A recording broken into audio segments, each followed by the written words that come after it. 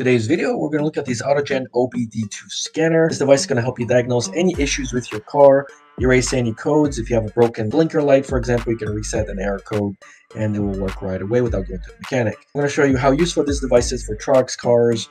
Stay tuned for the video. In this video, I want to show you this AUTOGEN diagnostic tool. It's very easy. Plug this into any ODB port, and then you can check the battery status of a car battery, or you can check any diagnostics. So if there's like a blinker out or something, you can reset the code. Before you go to the mechanic, you can diagnose any issues, whether it's ODB leaks, sensors, tires, or anything else. Let me show you how this one works. So let's check the battery status first. You got these go enter. So no issues here. Let's go back and let's see if there's anything happening. Yeah, that was fast. All right. So code found 0. Sure.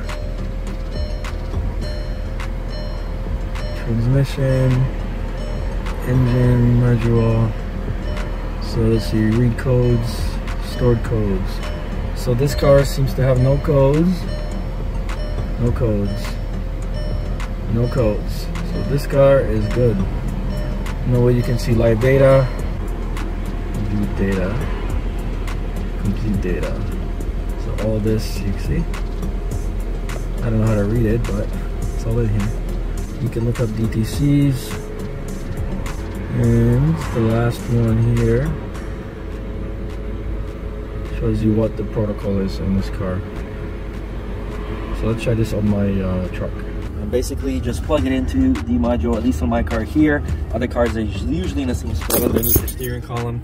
And then you just basically turn this on. There's a battery plugged in here. We also have a power bank that we use to charge it. And then as soon as you turn it on, you have to have the engine on. You can see that it's asking me, do I want to erase previously stored data? So I can go yes. So we'll go yes. Okay, now we know that we have an engine light on here. So let's, yeah, okay. So let's go to engine control, and you can see there's no codes here, but we did have one on here. So what this is going to do, if you have an engine light, let's just say it's like something that is not a terrible issue, like say you have like a vacuum little issue with the gas tank, then that's something you can just erase automatically, and yeah, it's going to pop up again maybe like in a day or two.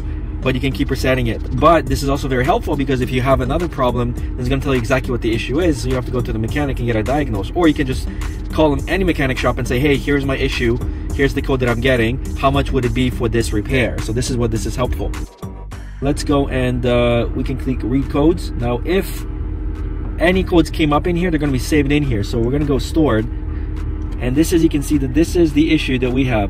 O2 sensor circuit bank 2 sensor 1. So we know that this is the actual code that was creating our engine light. And I did look this up on Google, and it's like this little sensor that's underneath the tire that you can swap out. It's just a special tool that you need to replace, but it will help your fuel economy if I do it.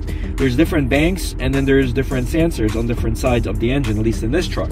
So this is why this is helpful. So now I can just take a picture of this, start calling my mechanics, and get a quote on this.